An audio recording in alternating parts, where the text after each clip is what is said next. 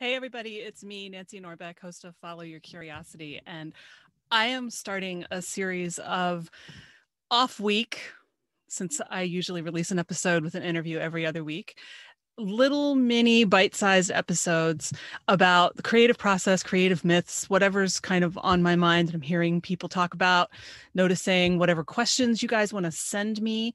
You can feel free to send me a note at nancy@fycuriosity.com or just go on my website if that's easier. Just kind of, little thoughts from me, probably about 5 minutes an episode, roughly speaking, and just to help keep you going. Because that's the whole point of Follow Your Curiosity, is to get you unstuck with the things you want to do in your creative life. And so what I wanted to talk about this first time is just what is creative and who is creative. If you've been listening to the podcast for a while, you know that I have a pretty broad definition of creative. Pretty much my test for if you're creative is one simple question. Do you have a pulse? If the answer is yes, which I'm going to go ahead and bet it is if you're listening to this, then you are creative. If you don't think you are creative, it's because somebody convinced you that you weren't. Something happened from the time you were a little kid when you ran around chasing after whatever interested you, whether it was trains like my little nephews, or Barbie dolls, or collecting butterflies, whatever it was. And, bigger things too, like playing an instrument or learning to dance or stuff like that. Whatever that was, somebody either told you that you weren't any good at it, that it wasn't something that people actually did if they were serious, because serious things are things like accounting and management and being a software engineer, or they just, kind of made you feel like, it's not really that important, or you're not that good at it, or any number of other things. And stuff like this can come to you from out of nowhere in tiny, tiny little moments.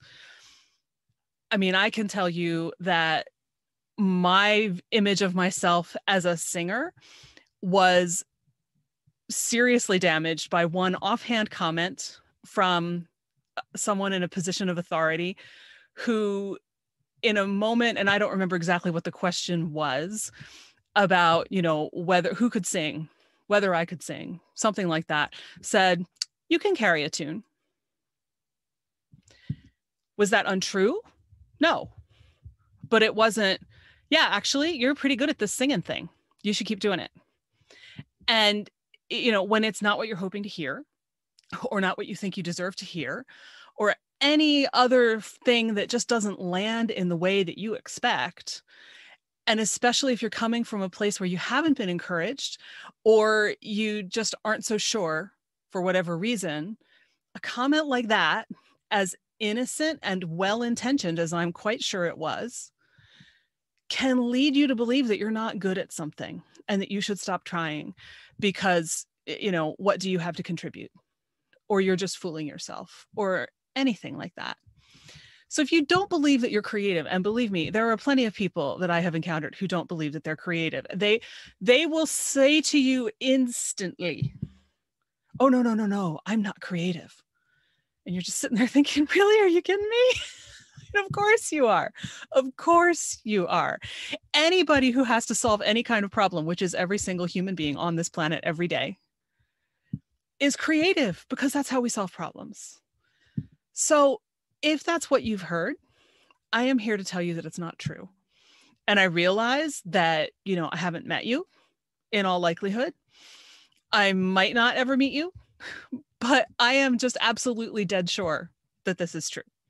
You have something in you that is dying to come out, whether it is writing, dance, photography, painting, theater, directing, accounting, because trust me, it's a creative thing. And anytime now, I'm going to prove it to you in an upcoming episode.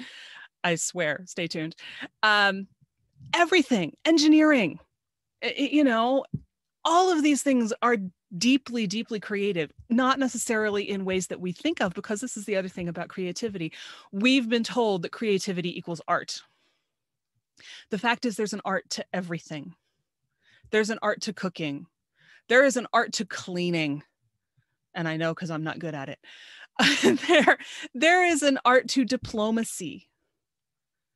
If I ever manage to find myself someone who served as a diplomat, I will tell you all about it, or I'll let them tell you all about it. There is an art to everything, even science, right? We think that science is all facts and figures and numbers. And no, science is exploration. Science is following your curiosity in one of its purest forms. So don't discount the idea that you're creative. Even if you think you're not, even if you've been told that you're not, which I promise you, it's a lie. I know I keep saying it, but it's because it's true. Just follow me on this little journey through creative pep talks that go along with the interviews that I do, because if you've listened for a while, you know, we talk about how people find the things that they find, how they land where they landed, who encouraged them, what surprised them. You know, did they know this was something they wanted to do? A lot of these people didn't. Some of them did, but it's not everybody. It's not necessarily like you have to have been born knowing that you are going to be the next Laurence Olivier. It's not like that at all. And as Richard Oliver said when I talked to him recently, he keeps wondering, is it talent? Is it this thing that you're born with? Or is it something you can learn? My guess is that it's somewhere in between, just because in life there's very little black and white, even though we try to make things black and white all the time. So in that spirit, even if you don't believe me that you're creative, I hope that you will bear with me, give me a chance to prove it to you through this series of little bite-sized mini episodes that are just going to be designed to get you thinking about different parts of the process that you might not ever have entertained before. You might not even have thought about or realized or noticed. Get you noticing things too, paying more attention, and giving yourself more credit, because you deserve it. And you deserve the joy and the wonder and the sense of accomplishment and confidence that comes with having an actual creative practice. Even if you are terrible when you start, and we will talk at some point about expectations and how to manage those, it's a little bit easier than you think. Even if you think you're not any good, even if you prove to yourself that you're not any good when you first start, just remember, nobody arrived on this planet being an expert at what they do. Everybody starts somewhere. So come on this journey with me and we'll see where we land. And I hope that you figure out, if you have any doubts, that you're creative. And if you are stuck in any way, I hope that you'll start to get some ideas for how to get yourself moving.